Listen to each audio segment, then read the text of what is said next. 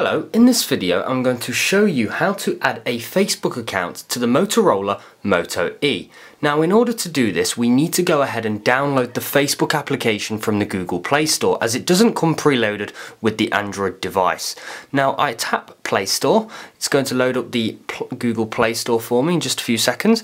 I then have the option of going to the top right hand corner, doing a search. I can either do it with my voice or I can type it. I'm going to type it, Facebook, and it comes up there. So I'm going to go ahead, tap that, and I'm going to hit install.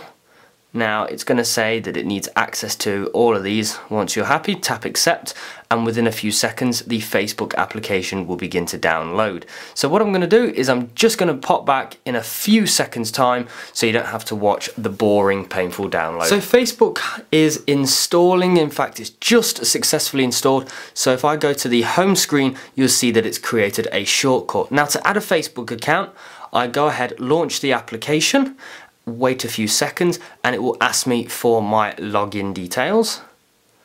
So it's just loading now. Normally it takes a little longer on the first load. Setting up Facebook.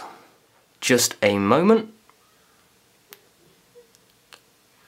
And now it's ready for me to type in the details. Now I don't have a Facebook account, so you'd need to type in your email address or phone number and of course your password and tap the login button. And that's how you'd add a Facebook account to the Motorola Moto E.